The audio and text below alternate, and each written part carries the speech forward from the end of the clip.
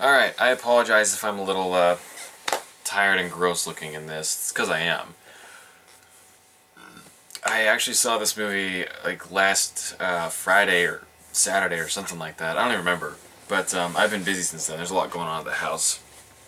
And I don't get nearly as much time to myself as I'm used to. Not that that's a bad thing, but it doesn't leave me a lot of time to shoot things. But I saw This Is the End, and it fills me with an emotion that I'm not used to lately. I actually really liked it.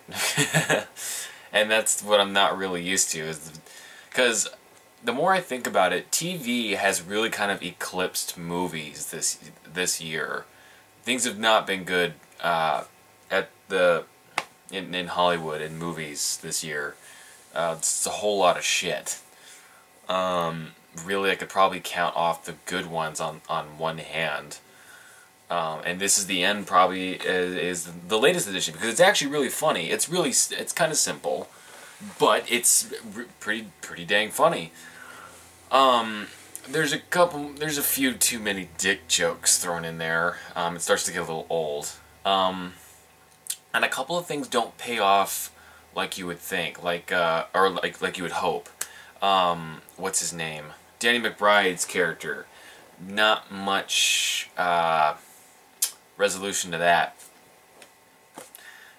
They build up how much of an asshole he is to all the other characters, and then he's not in the movie for a little while, and there's a payoff later that was kind of set up before, and it's not nearly as satisfying as you want it to be. But it works. It's kind of funny. The idea being behind the movie that the world is ending, and it's how these celebrities react to the whole thing, how they try and survive. Granted, they're still playing characters. It's just that they're not. It's kind of they are being themselves to a degree, like an overplayed version of themselves. It's like me on Twitter. If you read anything, or me on the internet at all, if you read anything that I post or tweet or whatever, it's always an exaggeration of how I actually feel. There's a nugget of truth to it, but then it's exaggerated on purpose. And that's kind of what they're doing in this. Jay Baruchel being just... Okay, while we're on the subject of Jay Baruchel, I'm just going to go ahead and go on a limb that don't like him. Not at all. Not personally, obviously, I don't know the guy, but, fuck if he isn't like the blandest, whitest, most generic-looking actor, generic actor out there.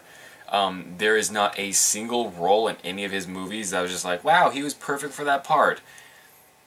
Seriously, he just fills the role. That's it. It's like when you've got a character in a movie that is too boring or bland or flat, two-dimensional for anyone talented to have to be degraded into doing. You get Jay Baruchel. Sorcerer's Apprentice. I bet good job. Real proud of that one.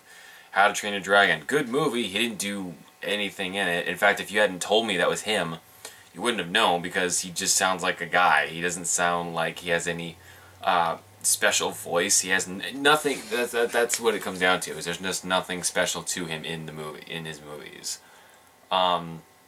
He has a following because girls think he's good looking. I'm sorry, but that's it. The other guys at least have some kind of signature personality trait or quirk or something about them that makes them individuals. I don't know if you want to call them unique, and it doesn't mean that you like them necessarily, but you can identify them by something. Seth Rogen and the movie acknowledges this, and it pokes fun at the fact that, Seth Rogen is known very much for playing pretty much the same role in every movie. He's got that laugh, that one laugh that everybody identifies. Michael Cera, kind of the same thing. and you know, the list goes on. So each of these people have something, each of the actors in this movie, in real life, as well as in the movie, have something unique about them that, you know, you know who they are. J. Baruchel has, I couldn't tell you a single thing about any of his movies that I'd be like, oh, he's really good at this, or he's really well known for this. See, comedies are tough to talk about because, especially with this, because this isn't the kind of movie where I could be like, oh, the setup for this joke was paid off with this, and rabble, rabble, rabble. It's kind of just surface level kind of jokes.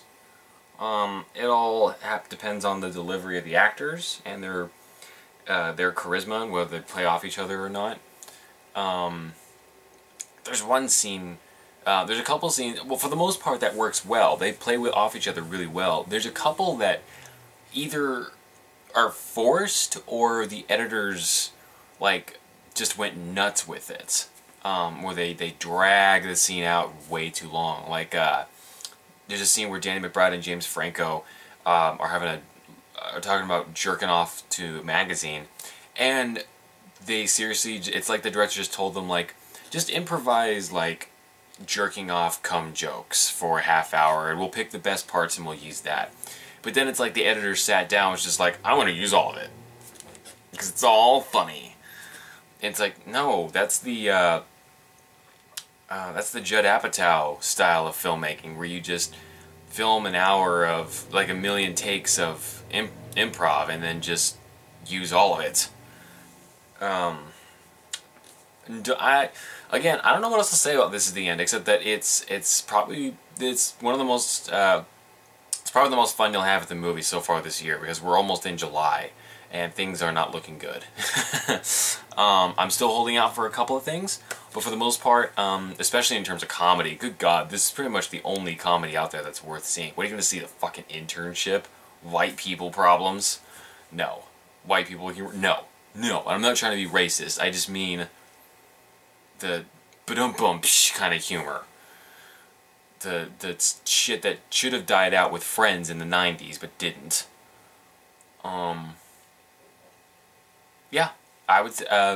This Is the End is definitely a recommend. I would go see it. I will say that if you are not a fan of any one of these people of the actors that you've seen advertised in the movie, approach it with some hesitation. Maybe even wait a little bit for it to either get to a smaller theater or to have like a free ticket or something like that, or a coupon, because it is very much those actors doing what they're known for in this movie, just kind of exaggerated. Except, again, for J. Baruchel. And Jonah Hill a little bit. I'm not sure what was going on with his character. I got everybody else, but I didn't know what the hell he was doing in the movie. But yeah, that's pretty much it. Sorry for the kind of vague recommendation. Kind of boring. But just go see This Is the End, and you will see what I mean.